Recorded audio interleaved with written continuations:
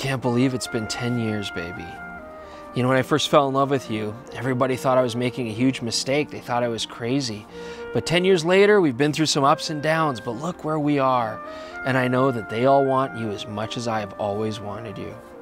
To another 10 years, I can't wait to see what the future holds. Love, Chris.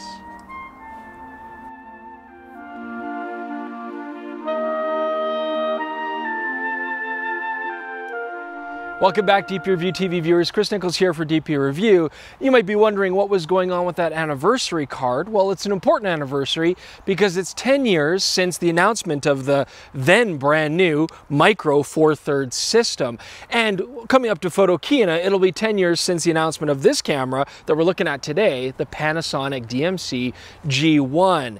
This was meant to directly compete against SLRs and their optical viewfinder, albeit giving you a much smaller, more compact package because of the new Micro Four Thirds format. So we're going to play with this camera today, have some fun with it, and go back in time and see how far have we come in 10 years. Now, of course, I say compact, but I'm rocking the huge 42.5mm 1.2 lens on here. Of course, that did not come with it, was not available. It came actually with the 14-45, and you also had a 45-200 lens available as the first two zooms, and they really did represent a nice compact package. Now, the other thing I want to talk about is the body design. For better or for worse, Panasonic decided with the G1 to make a very SLR style body. When they came out with the GF1 shortly thereafter, that actually proved to be the more popular body style. That camera was a real hit, and I think that's partly due to its retro looks and also the fact that it had that 20mm lens that came with it, gave it an even smaller profile.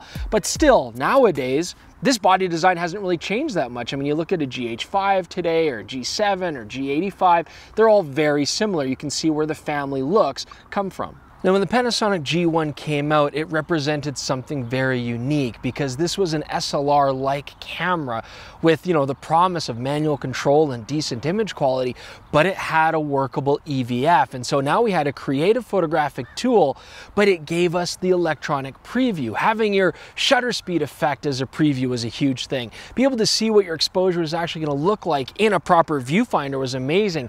You got to remember that SLRs did have live view, but it was a terrible interface to use. You also have to remember the G1 came out amidst the Nikon D700 craze, the Canon 5D Mark II is about to hit shelves, and of course all the huge industry of video and stills hybridization that camera created.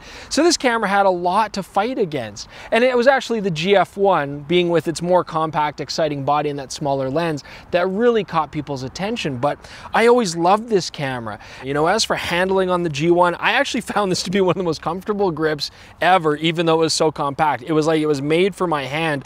And actually the G1 had really amazing controls, you know, articulating screen, nice autofocus control, proper mode dial. I love the click switches for on, off, and continuous. And a lot of this stuff has been used again, but this was really a very thoughtful interface when it first came out. There were still some things that they didn't quite get right. So let's go and shoot the camera, and we'll talk about that after you use it for a little bit.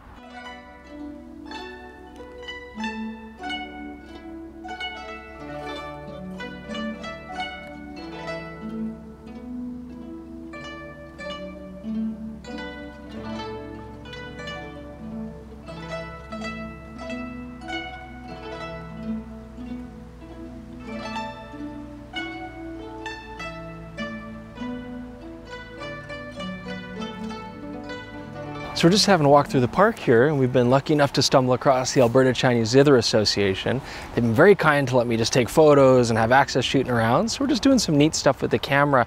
One thing though, of course, I'm trying to stay quiet because they're playing such beautiful music, and the shutter on this camera is very loud. It cuts through like a knife. And I just want to point out here, you know, Jordan and I, when we get an old camera like this, we both go shoot it because it's just so much fun. It's like a blast from the past, you know.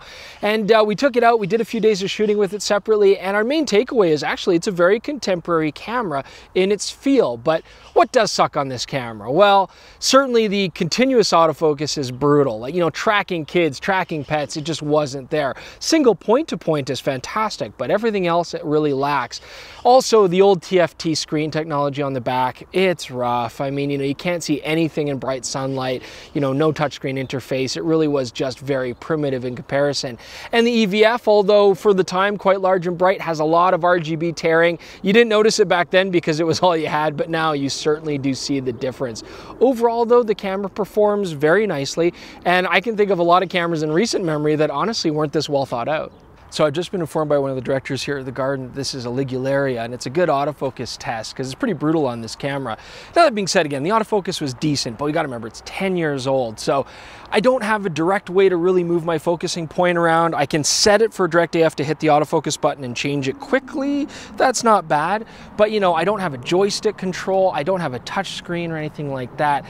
But the single point focus worked okay. It wasn't a very fast camera either for continuous shooting. 3 frames per second, barely, JPEG mode only, lots of screen blackout. This is where the camera shows its age. Now, Panasonic have actually built up a very well-deserved reputation for cameras with exceptionally good battery life, as mirrorless cameras go. And the G1 was no exception. It had a brand new custom lithium battery, and it gave you around 350 shots, which, of course, at the time was met with a lot of resistance. I mean, if you're coming from a DSLR and you saw that kind of number, you were just like, there's no way I'm switching over. But then consider that in the last 10 years, even to today, an entry-level mirrorless camera rarely gives you more than 350 shots on a battery charge. So kudos to Panasonic.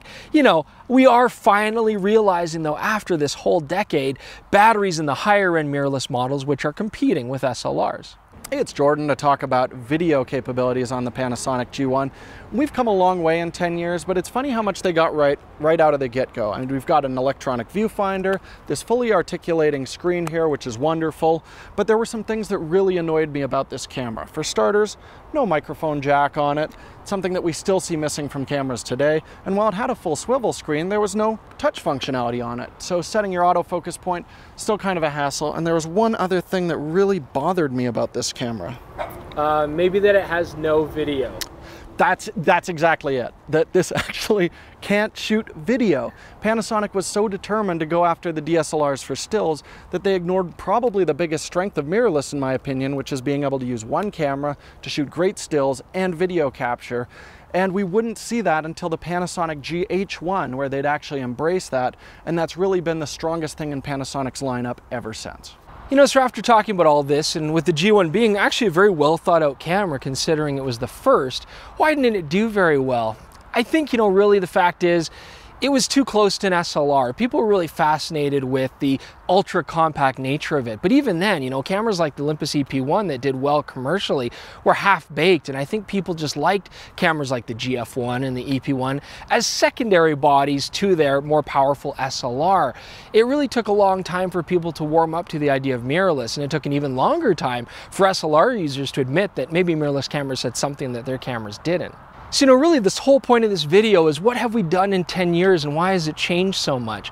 I think back then the G1, although incredibly well designed, faced a lot of issues common with many mirrorless cameras at the beginning. For example, although the EVF was pretty good for the time here compared to an optical viewfinder and SLR, it still didn't compete.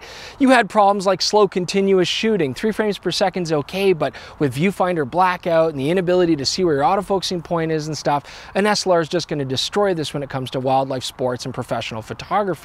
Also things like ruggedness and reliability, battery life that we talked about.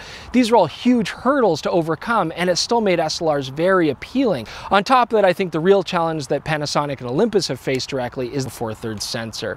People have been using 4/3 sensors for a while with them, and they were largely poo-pooed for having poor low light performance and low megapixel resolution, like the 12 megapixels on this sensor, and that didn't change for a long time. In fact, arguably Panasonic and Olympus are still facing that challenge today. But in the end, I think it's a very positive thing. I mean, we've got to give credit to Panasonic for being an industry leader, and for the other companies that are entrenched in mirrorless, like Olympus and Fuji, for also building some very unique and very beautiful cameras over the last 10 years.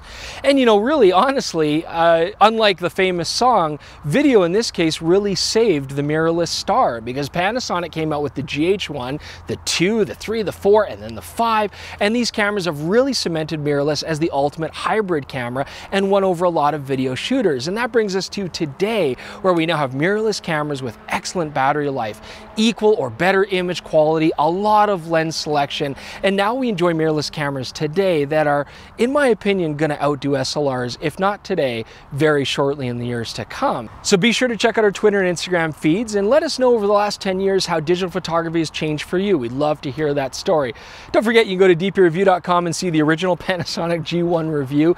And I just want to leave you with this thought. You know, this whole point of this video over the last 10 years, I think we've now reached a point where SLRs, although they'll never disappear, have had their time, and it really is now going to be the time of mirrorless cameras. And on that note, we're going to be coming back to you with some excellent reviews on some very state-of-the-art mirrorless cameras soon. So until next time, see you soon.